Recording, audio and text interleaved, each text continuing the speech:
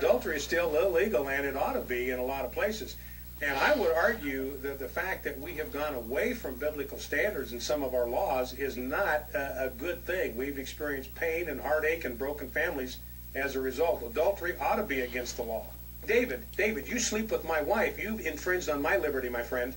That's why adultery ought to be against the law. You're taking something of incredible value from somebody else. You're harming them. You're damaging them. You're taking something that does not belong to you. And my friend, that's just plain wrong, and it ought to be not just wrong, but against the law. Well, pornography, that's looking at stuff that ought to be against the law because it destroys the view that men have of women. It corrodes the view of sex that our young people have. It leads to sexual violence against children. It leads to sexual violence against women. That's looking, it ought to be against the law. All right, whoa.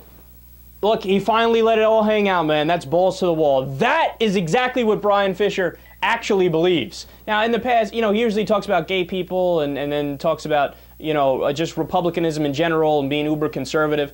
No, today you learned what Bryan Fischer actually is. That's the American Taliban, ladies and gentlemen. I mean, I guarantee you could find an Al-Qaeda operative who says the same shit that Bryan Fischer says. So, adultery should be illegal? You better build some more prisons, dog. You'd have to roughly lock up 76.2% of the population if adultery is going to be illegal. Dude, and he likes to think he's a small government conservative.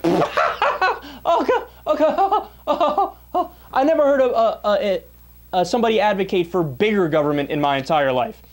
And then the best part of that clip is he's so insistent when he's on the phone with that guy, and he's talking about how when they're talking about cheating, and he's, oh, you're infringing on my liberty if you cheat with my wife. You're infringing on my liberty. God, and you know why that clip is so telling?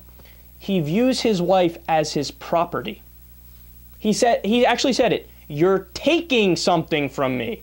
You're taking something like she's a chair or she's a wallet.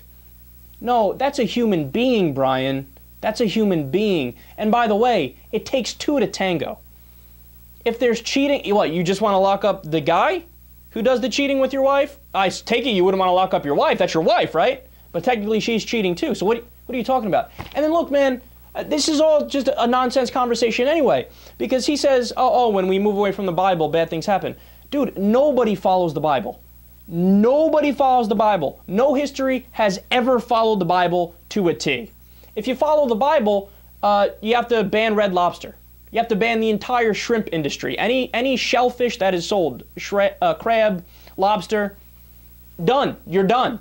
Because it is an abomination to eat shellfish in the Bible. But I don't see Bryan Fischer protesting that, talking about that on his radio show every day. Why? Because he probably doesn't know what's in the Bible. It's also an abomination. We'd have to take about, I don't know, 60, 70% of the clothing we have in the U.S., crumple it up, throw it out. We're done. Why? Because in the Bible, it's an abomination to wear a mixture of two different types of materials. Gotta get rid of it. Gotta live by the Bible. Gotta live by the Bible. He doesn't know anything, man. And then women, we're going to have to set up tents outside of our house. You're going to have to sleep in there when you're on your period because it's an abomination for us to even touch you or talk to you while you're on your period. You have to be ostracized from society if that happens. Why are you picking and choosing, Bryan? You cherry pick the shit that you like. You disregard everything that you don't like. And the stuff that you pick that you do want to make into law is probably the dumbest shit. And then pornography, you're going to make pornography illegal. I hope, are you guys laughing? I think I could hear you laughing over here, all around, everybody that's listening to the show. You're going to make pornography illegal.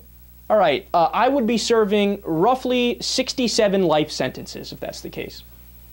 Look, I'm a human being. I'm a human being. And guess what happens? Sometimes if you don't have a significant other, or you go on some hard times or this or that, it's a nice little stress reliever, and it's only natural and human. Hey, Bryan, I got some news for you. Turns out men have penises. Yeah, and we like to use them. It's hardwired into our biology. And what? He's never been on porn sites? I dare you to look at his search history. And I guarantee you there's some stuff in there he talks about every single day and pretends to dislike, if you know what I'm saying. www.bigdicks.com, I guarantee you, is something you find on his search engine. So if pornography was illegal, forget it. You're going to have to lock up 100% of the men in society. There would be nobody left. And roughly 93% of the women you lock up, and I'm not saying 93% of women watch that on a regular basis, but they have. They've at least seen it once, right? But no, Bryan Fischer, he's the dictator. See, that's the thing. This guy loves to pretend like he's in favor of the Constitution and freedom. He's advocating for a theocratic dictatorship, fascism, totalitarianism. He wants to be the emperor, overlord, chancellor. Bryan Fischer, everybody had to live according to his dictates. God, he's so dumb, I don't even know why I take my time, man. He's fodder for comedy is what he is.